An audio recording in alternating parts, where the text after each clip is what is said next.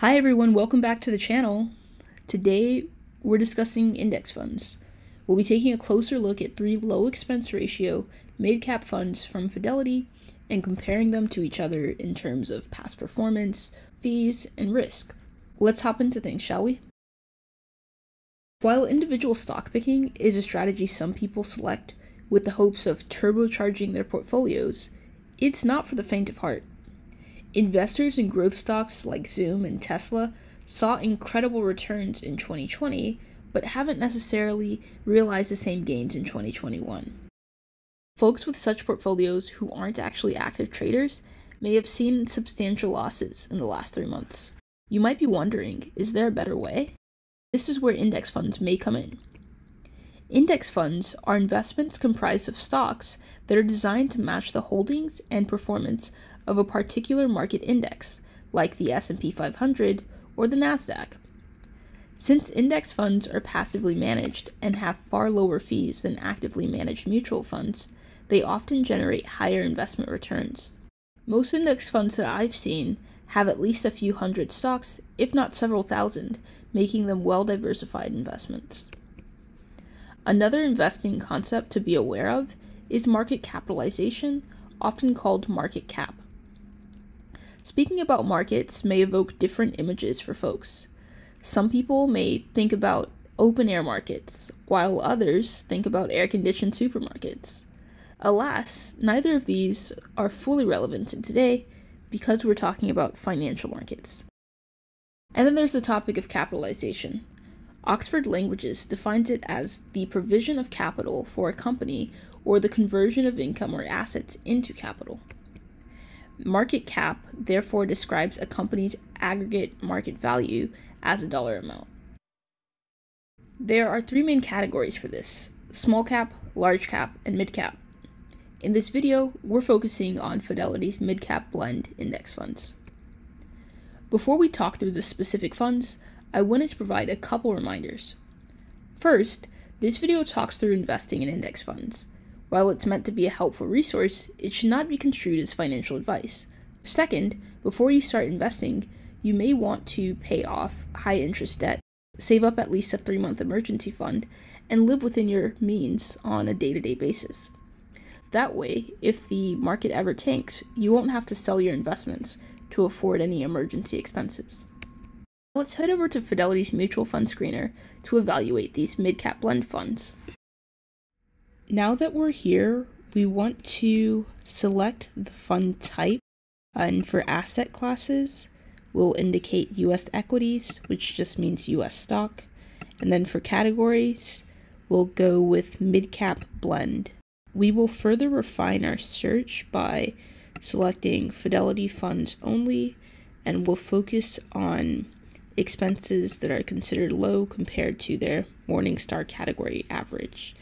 Alright, so the 3 funds look like they're FSMAX, which is the Fidelity Extended Market Index Fund, FSMDX, or the Fidelity Mid-Cap Index Fund, and then the Fidelity Zero Extended Market Index Fund, or FZIPX. As you can see, these are all in the Morningstar category for mid-cap blend, because that was what we filtered by on our search. This first tab focuses on historical performance. Considering that FSMDX and FZIPX do not have data available at the 10-year mark, we know that these funds aren't as old. It also looks like each of the funds performed pretty differently throughout the year, where FSMAX is up over 7%, and then FZIPX is up nearly double what FSMAX has done. Since we filtered by low expense ratio funds, all of these funds are pretty low, with the highest being at 0.035%, which isn't bad at all. Morningstar likes to rate the funds, and so we see FSMAX has a 5-star rating, FSMDX has a 4-star rating, and then FZIPX does not have a rating, likely because it's a newer fund. From what I've seen, none of the Fidelity Zero funds have been rated by Morningstar yet. Let's take a look at the risk tab. They're all considered about the same amount of risk. When it comes to risk, there are a few different metrics. The first is standard deviation, which is a measure of volatility. It tries to compute how far a measurement such as a rate of return, tends to deviate from an average over a particular period of time. So the greater the standard deviation, the greater the range in past returns. And though past performance is not a guarantee for future returns, historically speaking, standard deviation has been a strong indicator of future performance in a mutual fund. Also, I noticed that I used the language mutual fund, and some people may not be fully aware of the difference between a mutual fund and an index fund. An index fund is a type of mutual fund that tracks a particular index.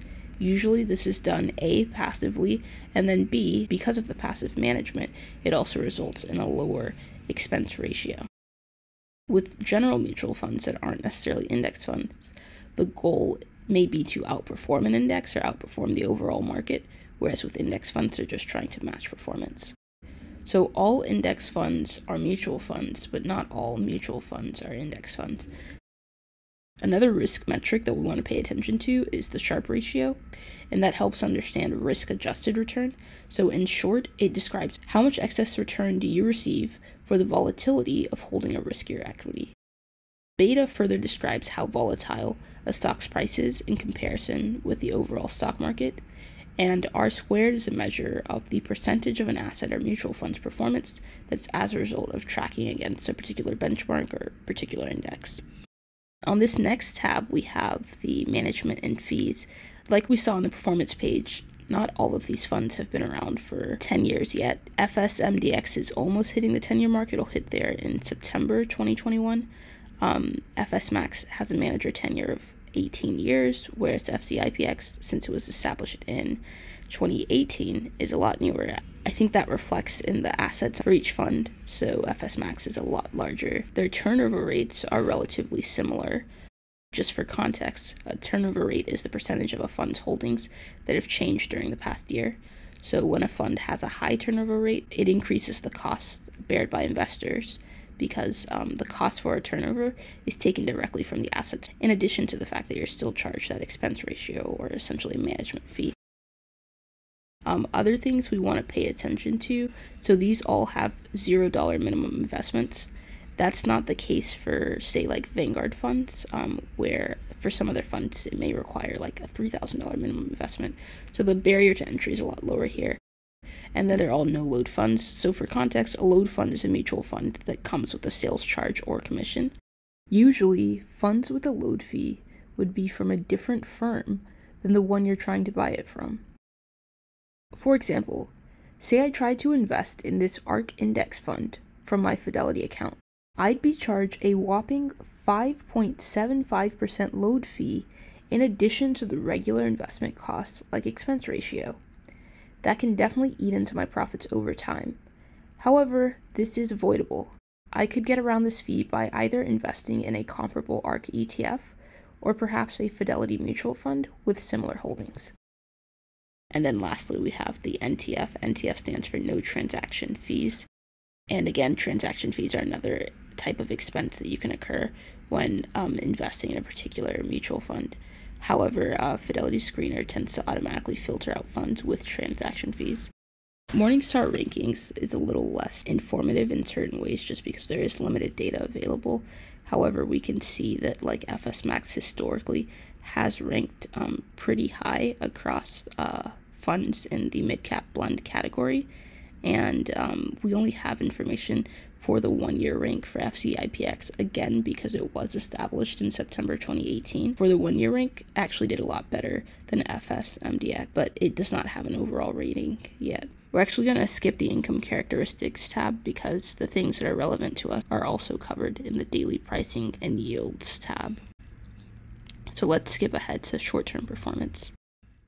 Short-term performance is interesting because it gives you a more granular view of what's going on in recent months and the current year more broadly. Year-to-date daily describes cumulative returns, whereas the year-to-date metric alone doesn't account for compounding within the year. I think those two values tell different stories, so you'll probably want to consider both and understand both when you're researching and deciding between Fidelity index funds. Last, but certainly not least, we have daily pricing and yields. As the name suggests, This gives us information about the current net asset value, or NAV per share. We can also see the daily changes by dollar amount and percentage. The 30-day and 7-day yield metrics are not relevant to this fund since it does not contain bonds. When you're looking at the last dividend amount, be sure to understand it in context. Since FSMAX has a NAV that's 6 times greater than FZIPX, we wouldn't expect them to have the same dividend amount. You also want to consider the cadence of the fund's dividend distributions. FSMAX distributes in April and December, FSMDX gives dividends in June and December, and FZIPX only shares dividends once every year in December. Alas, we've finished walking through the mutual fund screener for these 3 options. Let me know in the comments, which fund would you feel the most inclined to invest in? In some ways, when it comes to these 3 funds, we've only scratched the surface. I didn't want this to be a 20-minute video, so I'll post part 2 where we'll explore the holdings and portfolio compositions of the 3 funds, and I'll link it here. If you subscribe and hit the bell icon, you'll get notified when the new video drops.